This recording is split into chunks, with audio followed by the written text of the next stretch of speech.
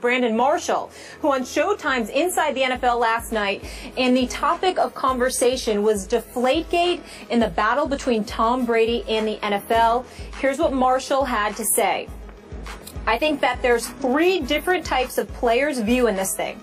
Number 1 is the fighter. I think there's guys that's in the fight with Tom. The second is cowards. I call them cowards. That's the guys that are afraid to face Tom Brady. They want him suspended. I don't believe in that. And the last type is the race card. There are a lot of players out there that believe that white players, specifically at the quarterback position, are treated differently. It's not just African American players. I've had this conversation with Caucasian players as well. The most important part of this whole discussion is for the process for the players. They just want the process to be fair and right. They just want to get it right. Marshall never holds back, Stephen A. What's your reaction to those comments?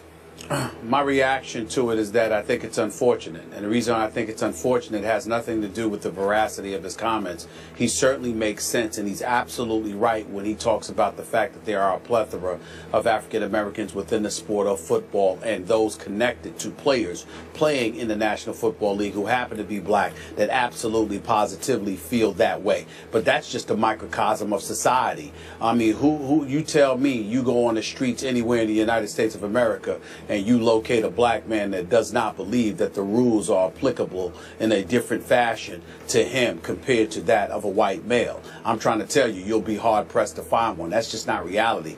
Everyone recognizes in the United States of America, particularly when it comes to white male, that there's a different standard upon which they're held. So when you look at it from the perspective of what what Brandon Marshall is saying from a macro perspective, he's absolutely right.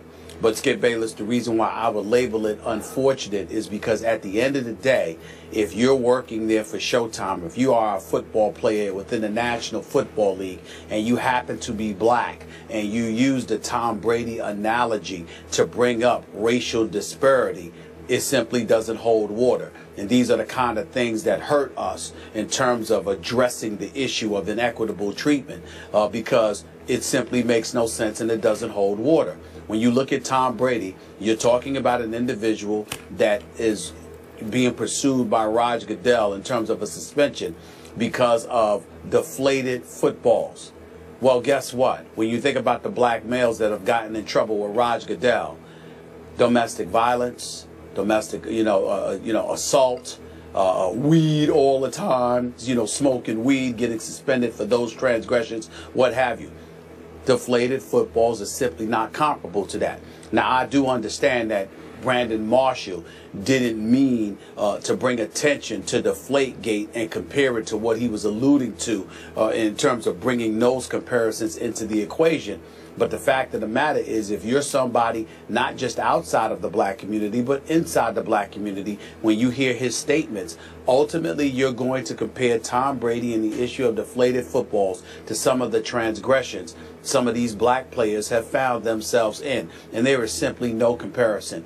Deflated footballs or not, Tom Brady has been a model citizen. He has been an ambassador for the National Football League. His integrity, the way that he lives his life in terms of his quality of life, how he conducts himself as a law-abiding citizen, he doesn't even belong in the same sentence as the Ray Rices of the world, the Greg Hardys of the world, and others. He simply has no place being drawn, having his name thrown in there.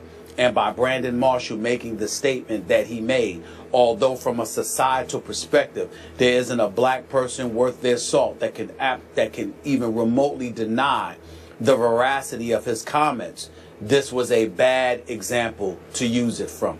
We're talking about Tom Brady here and the issue of deflated footballs. When you talk about the fact that, whether or not somebody black would have gotten away from this and all of that other stuff, it makes absolutely no sense in this argument whatsoever. Because the black folks that have gotten in trouble in the National Football League, it hasn't been for deflated footballs. It's been for, some would say, violent crimes. That is the difference. And I think that his comparison was misguided in this particular situation. As you know, I always defer to you when it comes to this matter on this show. I had no idea which way you were going to go, so I tried to open my mind and listen to every word you just spoke. I hear where you're coming from. Now, again, I'm going to look at it a little differently here. And I'm with you on your societal perspective. I get that. Now, I'll speak as a white guy here. Obviously, in the biggest picture, are there racial undertones to lots of interactions that take place every day in this country between white people and white people and white people and black people? Yes, there are still racial undertones. We know that. I accept that. I try to fight that, but I accept it. Now, back to this. This was a strong statement that our guy Brandon Marshall made, and I'm a big fan of his personally. We've talked about him. I like him very much personally. I appreciate the struggle he's had and how far he's come within his own personal struggle. But this was a bombshell that he dropped. And when you drop that bombshell, you need to be able to back it up and defend it. So I look at Roger Goodell's recent track record in court that he has taken a beating for of late. What is it? The last 6 times he's lost in court. We've talked about it to death here on this show. So some of those cases have involved Ray Rice and Adrian Peterson and Greg Hardy, and Jonathan Vilma was sort of the lead figure in the Bounty Gate case that got overturned by Tagliabue. Well, none of those guys were white, obviously, and they got in the end, they all got a fair shake. So, so I'm just going to throw out just an example here. I'm going to go to another star quarterback, a guy who probably should have won the last 2 Super Bowls, named Russell Wilson. If Russell Wilson had been thrust into exactly the same situation Tom Brady just got out of, so far so good, Russell Wilson obviously is an upstanding citizen. He's got a clean track record within the NFL and legally. I got to tell you, Stephen A., I think he would have gotten the same fair shake from Judge Berman that Tom Brady got. I could be wrong about that, but I hope I'm not. And then I think of other high-profile black stars in this league with clean track records in the NFL and legally. I think of DeMarco Murray. I think of Calvin Johnson. I think of my guy, Darrelle Revis. I have high regard for these men who are role models and upstanding citizens, and if they got thrust into the similar situation Brady was in court, could they have prevailed also? Would they have gotten the same fair shake? Open mind from the judge? I think so. I could be wrong about that. I believe so as well. Okay, so it brings us back to what Brandon said. Man, that's a strong statement. Many times we talk about how it applies here, how strong I was about what Riley Cooper said. He should have been cut the next day for what he... That's a whole different situation than the one that's operating here. Well, allow me to interject. First of all, if I wasn't clear, I apologize, because I agree with every single word that you just said. We have no disagreement. As a matter of fact, that's the point that I ultimately was trying to elocute. The fact is that Roger Goodell has gone after white players. He's gone after black players. When he suspended Sean Payton for the year as the head coach for the New Orleans Saints, last time I checked, he wasn't black. When he suspended Greg Williams indefinitely, the defensive coordinator in Bounty Gate, last time I checked, he was not black. When you see them sitting there going after the New England Patriots, Robert Kraft, his friend, Bill Belichick, the confiscation of a 1st and 4th round pick, those are not black individuals that represent the face of the New England Patriots franchise, and certainly has he been in tireless pursuit of Tom Brady. Tom Brady doesn't happen to be black as well. And so the point that needs to be made here is, while we appreciate the level of sensitivity Brandon Marshall continuously strives to display, and we definitely appreciate it, in this particular instance, I think his arguments are misguided. Because from a macro perspective, meaning a societal perspective, whereas I think that he's absolutely right, I don't think that's a case that can be made when it comes to the National Football League. And allow me, Skip, to take this a bit further, both Skip and Molly.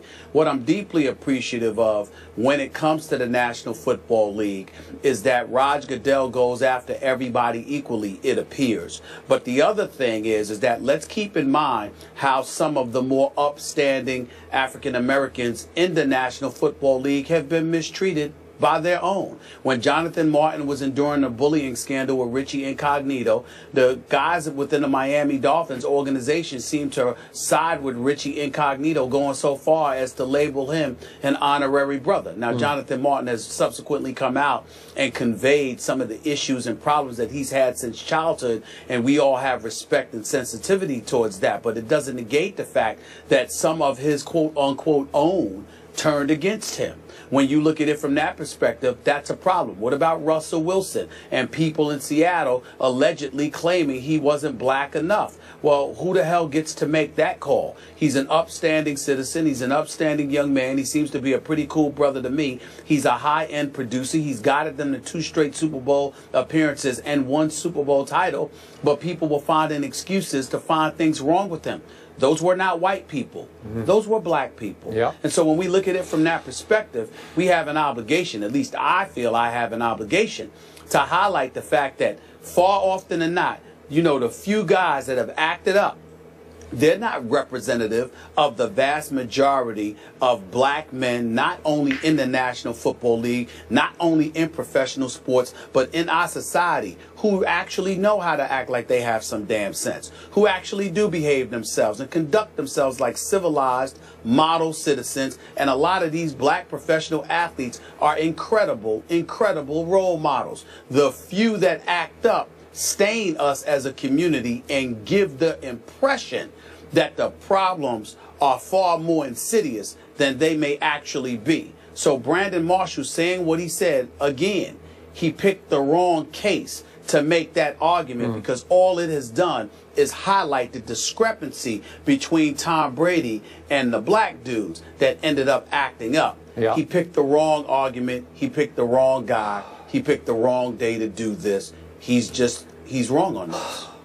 But what did give me pause, Stephen A., is that Brandon referred to conversations he's had in his own locker room and with several players around the National Football League.